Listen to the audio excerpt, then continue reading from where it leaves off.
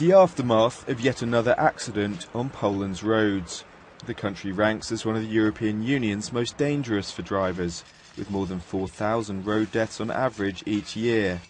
The first week of December was the deadliest so far this year, when over 3 days 52 people lost their lives and 350 were injured.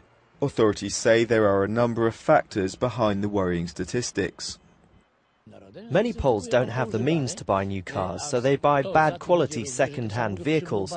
And over the past 20 years, the number of cars in Poland has spiralled, while the construction of new roads hasn't kept up. As a remnant of its communist past, Poland's outdated road network compares poorly to Western Europe and is largely unprepared for the level of traffic generated by its growing capitalist economy. The majority of traffic relies on local roads where thousands of trucks crisscross the country, and overtaking can be hazardous.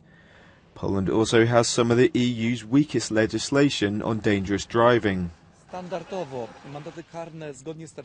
In line with the legal sliding scale, fines range from about €5 to €125. They haven't risen in Poland for about a decade. Our scale of fines is very driver-friendly. Over the past year, however, police have stepped up efforts to tackle road safety with a range of measures. Amongst them, more of a focus on drink driving and a fleet of 29 new vehicles equipped with mobile speed detectors. Our job is not to arrest or pursue lawbreakers, we just take the pictures.